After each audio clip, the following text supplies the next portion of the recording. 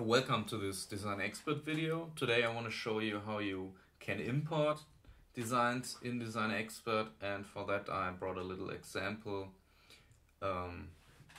here in a PDF format, and I want to show you how to import that in Design Expert for when maybe you want to reanalyze a design that you saw in a publication or that you get from a colleague. So here we have a CCD with two factors, glycerol concentration and glucose concentration, and we have three responses. And now we want to get that from a PDF format into Design Expert, and for that we have to perform a few extra steps, and with those extra steps you can import data from a lot of different formats into Design Expert. So the first thing I want to do is I want to mark up and copy the whole design, and then I'm gonna open Microsoft Word and just paste that into Word. The reason I do this is because Word is able to make a table out of the PDF input, and now I can take the table, which is unfortunately still the wrong format for Design Expert, but I can take this table, copy it again, and then I can paste it into Microsoft Excel. And now that I'm in Excel, I can just copy and paste it into Design Expert. But before we can do this, we have to make a data table in Design Expert, and we do this by clicking New Design, and we have to import data through the option Historical Data.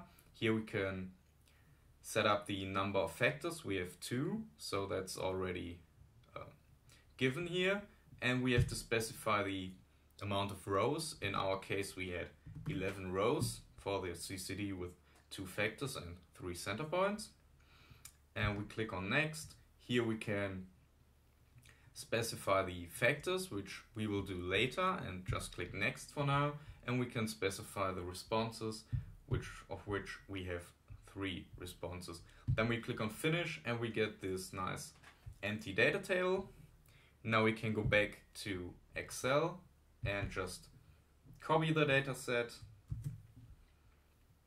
and paste it into Design Expert, and now we have the design of experiments from PDF into Design Expert. And now if we want to work with this data, then I recommend that you always specify the factors and the responses.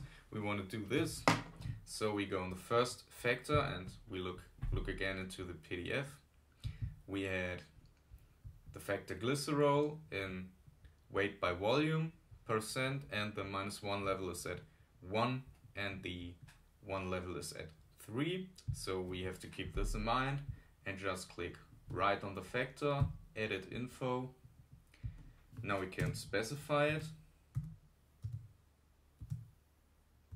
Glycerol units % weight by volume, and the low level is 1 and the high level is at 3. And that's an error that happens pretty often, so I wanted to show you here. We have 1 and we have 3, and then we have to click away from this input field so that Design Expert saves the value here. So we click on OK, and now it's right. So we can do the same for the glucose, and again we have the same unit, and we go from low 2 to high 6, and don't forget to switch the fields. And then we have the factors in the right borders, and now we can also specify the responses. In this case we have the C to N ratio, the carbon to nitrogen ratio, then we have an EI, which is an emulsification index, and we have the surface tension, which we will abbreviate with ST. And now we can analyze the data in Design Expert and maybe look at what the guys in the publication, which I will link below, did, or maybe in real life what your colleagues did, or what someone in the literature already did, which is applicable to your problem. So with those extra steps through Word and through Excel we have performed, you can really import stuff from a lot of sources. And yeah, if you find this video helpful, we would be glad if you leave a thumbs up, and see you at the next Design Expert video.